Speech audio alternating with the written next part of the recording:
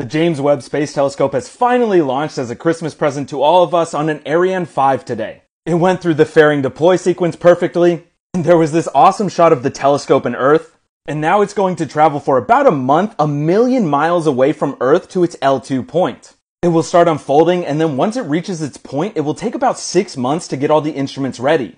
So we shouldn't expect to see any data from this until later next year. But as a reminder, the telescope can do a few things, and one of those is basically seeing back in time to the early moments of the Big Bang. But what I'm really excited for is that we can use the telescope to detect atmospheric data on exoplanets and other star systems like the TRAPPIST-1 system. And it can look for like methane or carbon dioxide, basically all of these signs of life.